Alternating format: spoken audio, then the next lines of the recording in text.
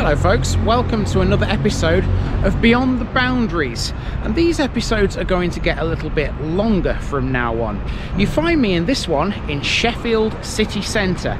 Now you will be quite amazed to learn that a lot of people don't know that Sheffield, even though it's a city, does have a cathedral. Locals know it, obviously. You would be surprised how many people don't know it otherwise. I'm stood outside the cathedral. So we're going to have a little chat about this, but then also a chat about something that you can catch right outside it, and that's a tram.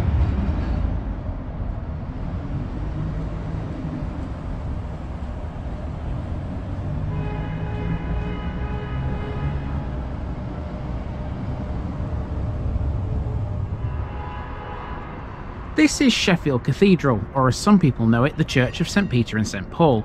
It was originally Sheffield's parish church and became a cathedral in 1914. The cathedral is one of 5 Grade 1 listed buildings in the city of Sheffield. The others are the Town Hall, Abbeydale Industrial Hamlet, and the parish churches at Ecclesfield and Bradfield. It's located on Church Street, close to the northern end of Fargate. The oldest part of it dates back to around the year 1200, and its newest part was completed in 1966.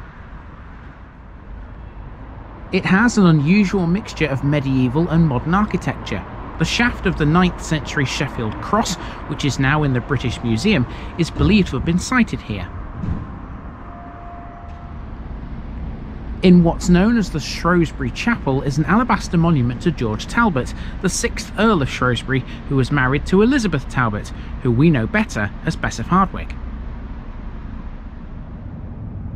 To its immediate east is this statue of Scottish poet James Montgomery, who from 1835 until his death lived on Glossop Road. He's buried in Sheffield General Cemetery.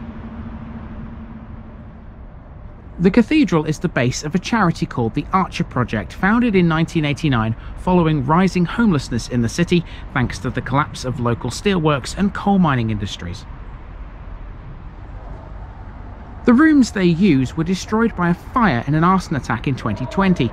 Some £22,000 was raised for the charity within 24 hours of the fire, including a sum from Sheffield Wednesday Football Club.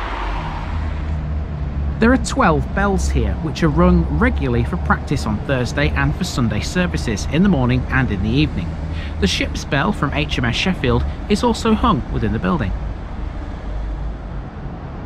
The cathedral also has its own stop on the Sheffield Supertram network, one of 3 city centre tram stops served by all 4 lines. This can be accessed from any other stop on the network.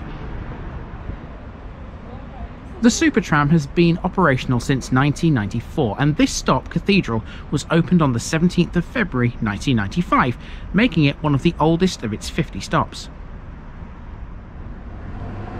Trams in Sheffield are nothing new. The city used to have an extensive tram network called the Sheffield Tramway, which operated from 1873 until 1960, closing in favour of buses.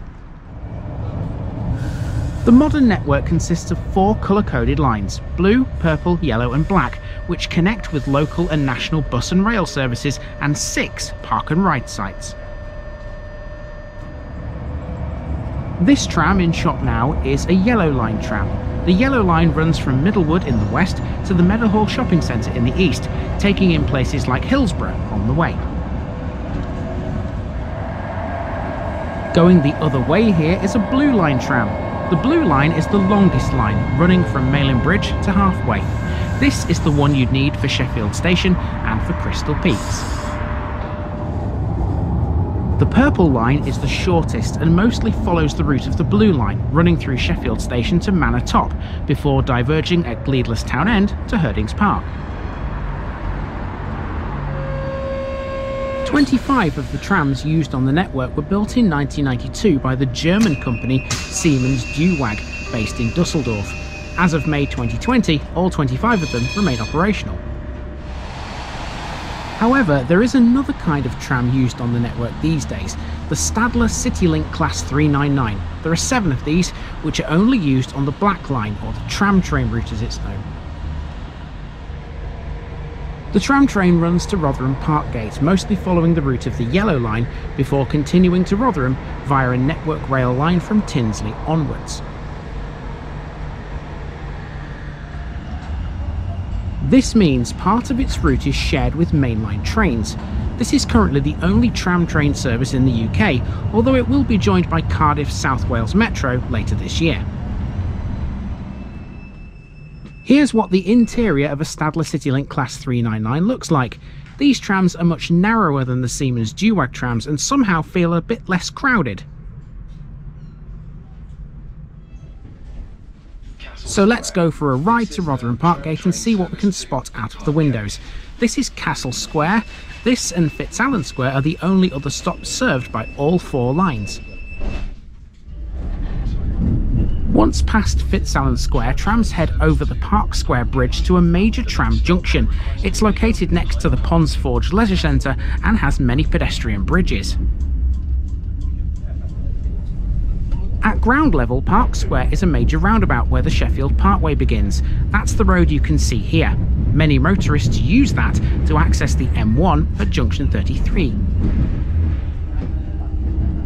Look to the left and you'll see Victoria Quays, built between 1816 and 1819 as the terminus of the Sheffield Canal. It includes former coal yards of the Manchester, Sheffield and Lincolnshire Railway. Next we pass Nunnery Square, which is where the Supertram depot is located. This occupies former carriage sidings alongside the Sheffield to Lincoln Railway line.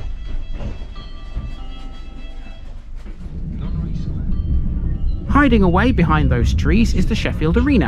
Opened in 1991, it's used for concerts and sporting events. It's where the Sheffield Steelers Ice Hockey Club play their home games. It's not long before we hit Carbrook and Sheffield's IKEA store, which opened in 2017. The store was the 20th IKEA opened in the UK and led to the creation of 480 new local jobs. We've now reached Meadowhall, the 11th largest shopping centre in the UK. It was opened in 1990 and at the time it was the 2nd largest. It has around 280 stores. This is where the tram train now diverges from the Yellow Line route, taking it under the impressive Tinsley Viaduct, a 2-tier road bridge which carries the M1 on its upper deck. We're now on the main Network Rail track into Rotherham. If we'd been here before 2008, you'd be seeing the Tinsley Towers, or Salt and Pepper at this point, a now demolished power station. At Rotherham Central Station, there's a rather unusual setup as far as the platforms go.